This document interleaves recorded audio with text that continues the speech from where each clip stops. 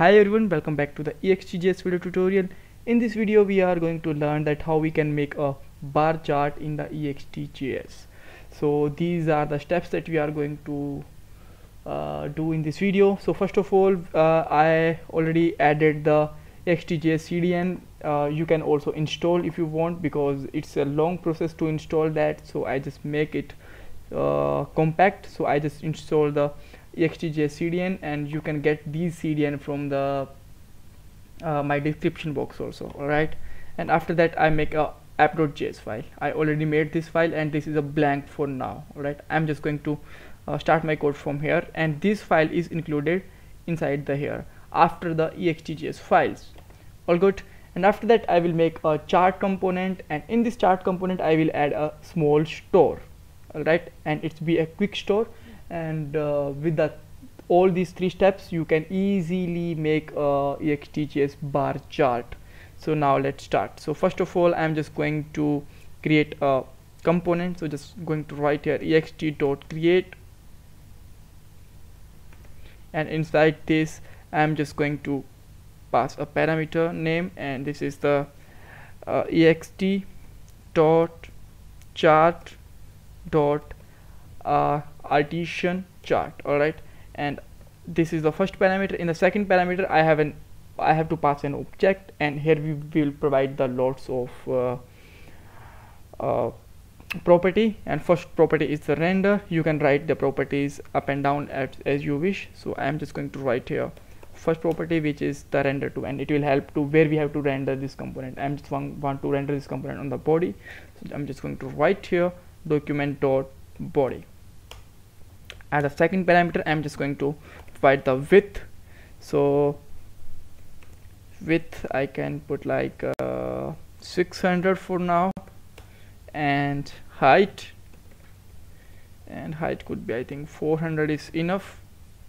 Alright, and now I'm just going to add the store key only, and I will just add the store after some time, after the completing of the code for this chart component. Alright, and now I just have the two important properties, which is the axis and series. So first of all I'm just going to use the axis, and in the axis I have to use the array, and in the two arrays, first will be the type of numeric and second will be the type of categories. They will define the x and y coordinates. So in the first I'm just going to use the numeric, so this should be the type equal to numeric, type colon numeric. Alright, okay, so I just have to add here an object, then I can use the numeric value. Alright, and after that I have to put the positions. So in the position I can just put the left, right, whatever I want. So I just put the left here, and after that I can just use the fields. Field should be visible with the store, so I'm just going to put a blank them, and same thing I'm just going to copy it and just going to paste it the next time for the same time, and here I'm just going to define the type of category. Alright, so let me check the spell. Alright, so after that the position can be bottom. I'm just going to show it on the bottom left side. Alright, and field should be the same blank for now. Just make them for in the format, and the last property I'm just going to use the series. So in this series I have to define the bar type, sorry, chart type. This is the bar, and after that the x and y field in the x. Oh, that's fine now. So I'm just going to add the x and y field, and I will put the values just within some moments, but before them I just want to check that is there any error or not in graph. Alright, so just come here and let's see. Okay, so bar is plotted here, but there is still no value. That how we can do that. So just come on the code, and I'm just going to add the store. For the store add, first of all I have to add the property data. Alright, inside the data it should be an array, and I'm just going to put here name, and let's say name is metric 1. Alright, that's nice name, and the same name is used with the ext sometime also. So okay, so I have to add a second key also. So second key, let's say value. Right, and value is 1. That's nice. So now I have to define the axis and the field's name. So I can just put the value in the numeric and field name inside the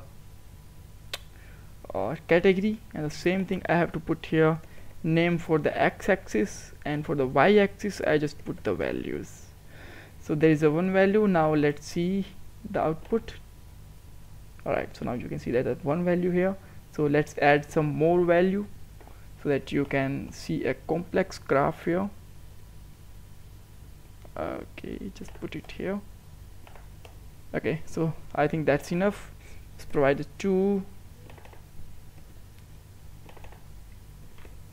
3, okay, 3, 4, 5, and values like 9, 12, 3, 6, 5, 6. Alright, so now let's see the graph, and here is a nice graph. So if you want to add some more, then this is also good, like 6, 7. Here you can put the values like 2 and one more, and let's check. So now you can see the more values here. So this is the best and simple way to create your bar chart, and with that chart you can add the colors, and you can make this store from the APIs. You can use the gradient color, you can use the title for there, and much more. There's a lots of things you can watch in the official documentation if you want, because if provide the every property, then it will take a huge time.